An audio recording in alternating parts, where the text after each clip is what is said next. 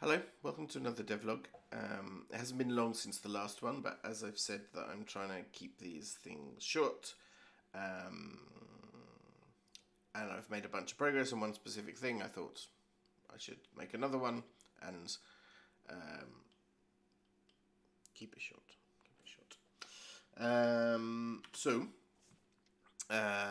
You can see through the window the big changes that I've started to build the exterior, and we can. Oh, I've changed this picture a bit as well. If you remember, it was too fiddly, too detailed. So this is what I've been working on for the past few days, and I'm really happy with how it turned out. I've always wanted, or since the beginning, I've planned on having the outside of the house, the street, in game, and I've been working on doing that. I didn't want to model a whole street, and I'm certainly not going to build the whole town or anything like that. But what I've gone for is this. I've built one house model, and it's got a bunch of features on it that can be randomized and changed, and then I've written a whole bunch of codes to place in a whole load of these models, randomize the features, and make a whole street. So far, I've just built one model of house, which is what you can see. And I think even with this, there's enough variation and things going on that it doesn't look terrible. The one thing that my initial plan was to build 3 different house models and stick them in. Seeing how it looks with just one, I'm not sure that that's necessary, although that really stands out, the fact that the place where you live is different. And I knew that that was going to happen.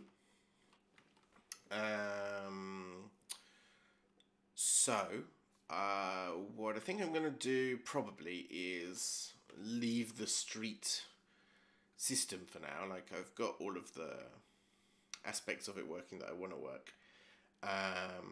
And then come back to it later once I've finalized the main house model. And then I can build a simpler version of this house in order to make some repetitions of that building as well along the street. Although it does kind of dominate a little bit. It's a lot bigger than the stuff near it. So then there's a couple of other things I might do. I think I'm going to make one other house, which will be a bungalow, a single story, to make everything less uniform and to provide just some more variation in height on the things. And maybe that's it, like a model like the main house and a bungalow. And with those two, probably that's enough for the street. You can see some of my stuff up in the sky. For now, things that I want in Unity but are not part of the game go way up in the sky.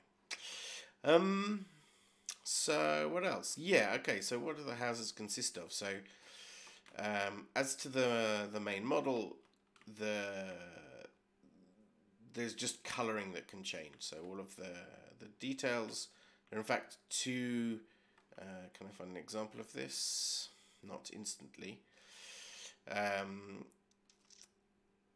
Yeah, here we go. So there are 2 different detail colours, and when it picks a colour, it either picks one, makes them both the same, or 2 different but complementary. These 2 are both got 2 different colours to make the details stand out. And then I have a bunch of other little bits that I can meld on. So we've got some satellite dishes. There are 2 different types of satellite dishes, and there are 6 different places on the model where it can put them.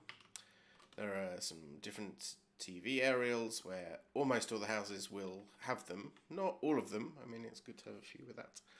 Almost all of them have at least one. A lot have 2. and there are a couple of different models of TV aerial. You can see two different ones up there. The chimneys also, some of them have chimneys, some of them don't, and there are a couple of different types of chimney. And then in the gardens, we've got some different models that can appear in the garden. There's a sundial there, and a tree stump there. The texture of the floor can be different. There are different types of fences and walls and hedges that can come in. A lot of the houses have wheelie bins. A few of them have old-fashioned bins, which don't quite stand out enough. I need to put some colour variation in them, I think.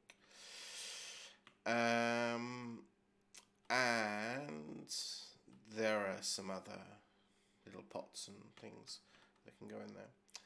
I'm not 100% complete on all of this. There are a few things that don't work. I think this is my attempt to make a tiling gravel texture, and it doesn't look great.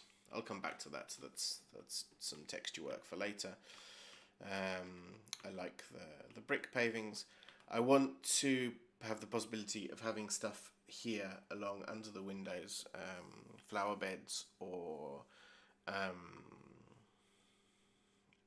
more pots, probably mostly flower beds.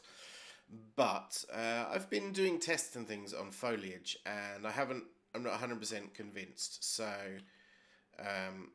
I really like how these hedges look. They're very simple but not completely straight. I think that works well.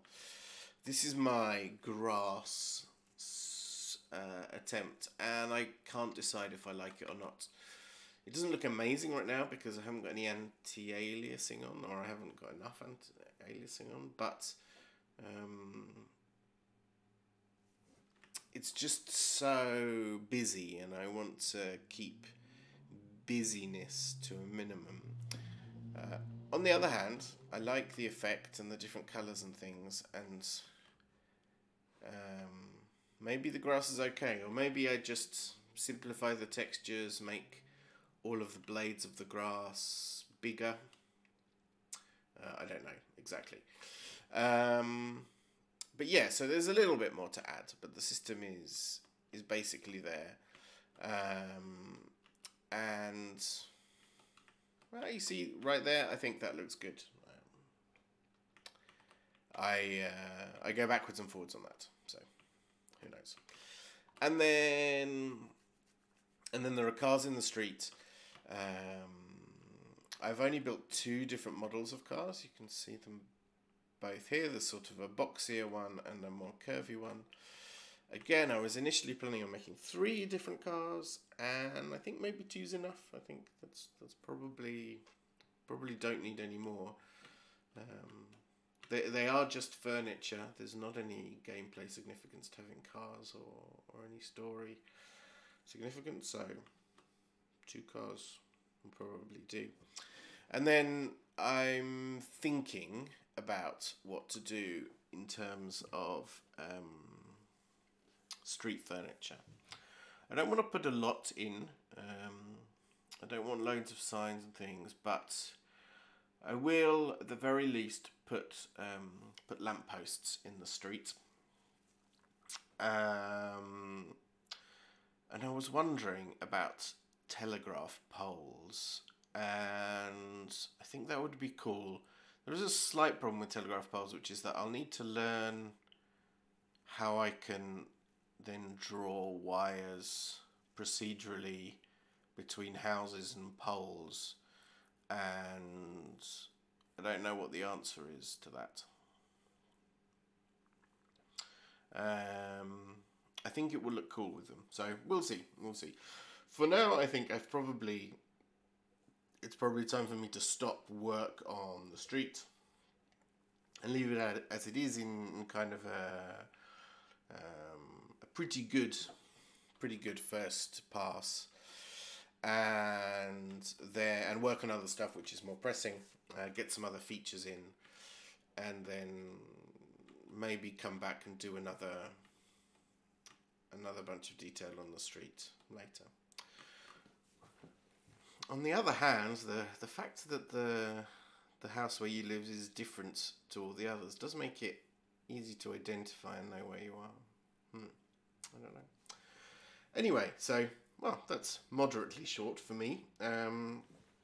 So yeah, that's what I've been working on the past few days. It's gone pretty well, and let's see what's up next. Thanks for watching. Toodaloo.